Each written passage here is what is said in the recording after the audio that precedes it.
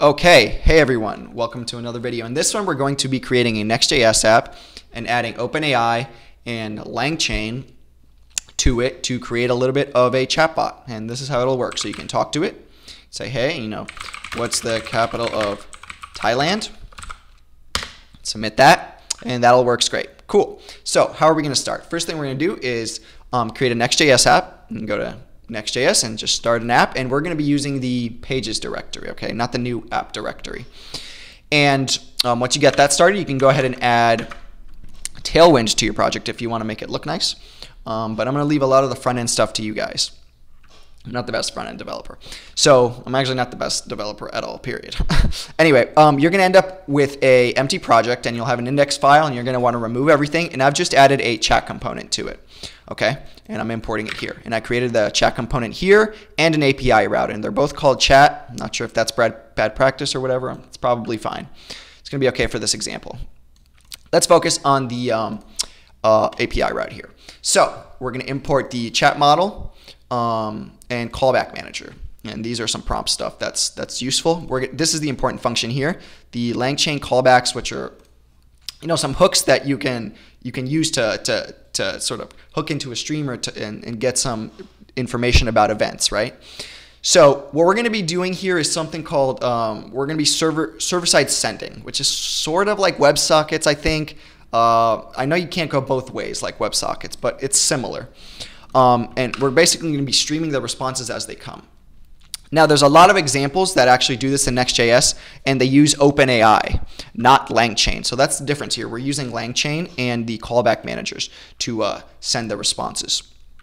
So let's go ahead and take it from the top here. We imported these things here, callback manager. We're going to go ahead and write these headers. Okay, these are important, so it sort of knows what we're doing, what kind of data we're sending. Then we're going to create a little helper function. It can be called whatever you want. I called it send token, which is we're going to write the data that's passed into it, okay? And we're going to use that in a second in the callback manager. Here we're going to instantiate our chat model, chat OpenAI, bring in the API key, which I imported up here, and then use callback manager from Langchain, from handlers. And then there's a couple of functions here that you're going to want to know. So we're going to use handle LLM new token. So when a new token comes in, we're going to be doing something. And what are we going to be doing? We're going to be using our send token function, which is going to write. Okay, right here. So token, we're passing in the token and using it in this function here. Okay. Now let me go ahead into the front end, and you guys can see how this is getting the data. I'm actually printing it out here. Actually, I'll show that when we go to the front end. But here you can also use this here to hook into when it's done streaming. Then we're simply going to call it, okay, and pass in the question from the front end, and then we'll call end to close, okay. And I'm pretty sure you can do probably res.send here, but let's just leave it as is. Great. Okay, now as I said, the real meat and potatoes here is this callback manager. We're using the send token function to send the data. Great. This is getting streamed as I believe a readable stream. Now let's go ahead and check out the front end here. You know what? Let me look at the server here, and I'll just show y'all. Okay, so write a short poem about cats. Now let's go over here, and as you can see, I'm printing these out and then sending. So printing should show up in the console. Let's run it and quickly switch to it, and you can see it's coming in. It's coming in and wrote a poem. Beautiful. And we use Langchain, not just OpenAI for this. And you can see here it's also on the front end. So how are we getting that on the front end? Okay, so now we've created this sort of readable stream, which we can grab on the front end. And there's a lot of front end stuff here. And as I said, I'm not the best at React or front end stuff in general, but I'll put this up on GitHub and you guys can modify it as you wish.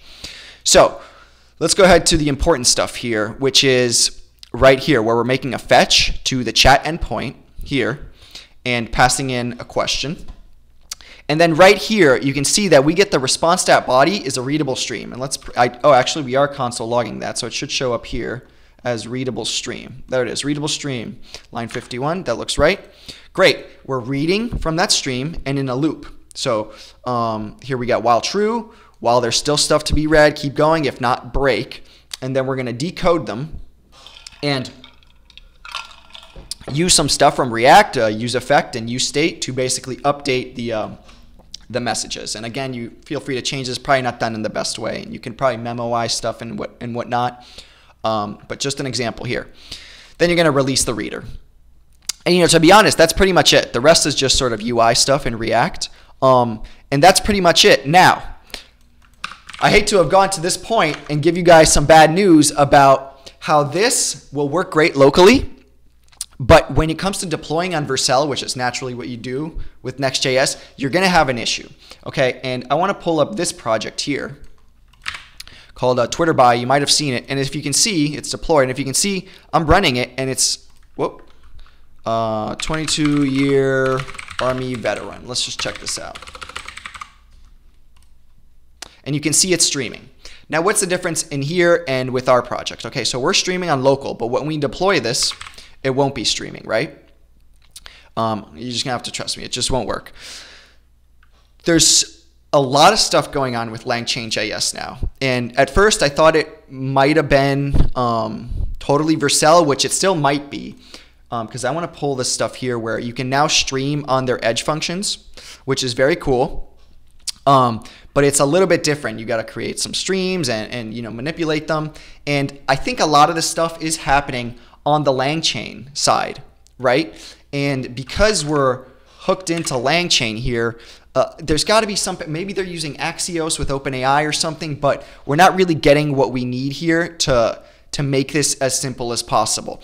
And right now, I don't want to go too far in trying to do my own hacky solution, maybe with generators or transforming the stream, because I have a feeling, and if we go to the Langchain GitHub, everyone is talking about this. Okay, everybody wants this to become a thing, and so you can go ahead and check the issues there, and you'll see a lot of discussion about that. It seems some people have maybe succeeded with the server sent events.